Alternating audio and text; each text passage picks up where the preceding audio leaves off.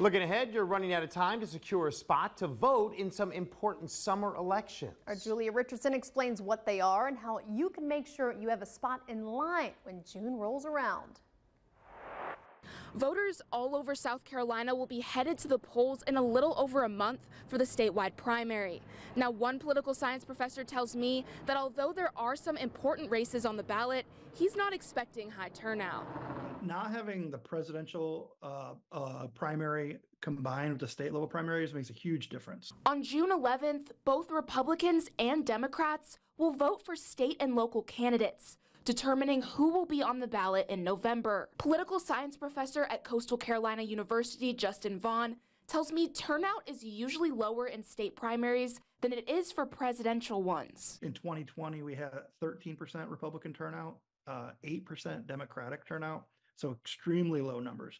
And we'll probably see similar numbers this time. If either party's primaries get into the double digits, I think that's a win. But that also means that the vast majority of South Carolinians didn't participate.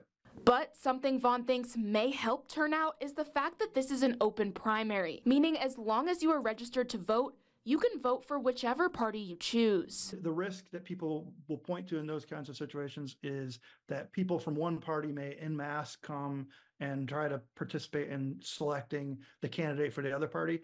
In reality, we don't see a lot of that. What it can do is if you go to a closed primary system, you can have more moderate voters stop participating as much. Vaughn says although this primary most likely won't have high turnout, those who do come out have the chance to make a difference. It's going to be interesting to see within the Republican Party what the ratio of kind of liberty Republicans versus more mainstream Republicans come out, because that will tell us exactly what kind of legislative session we're going to have for the next couple of years. This Sunday, May 12th, is the last day to register to vote online for this upcoming primary. And if you'd like to vote by mail, that deadline is May the 13th.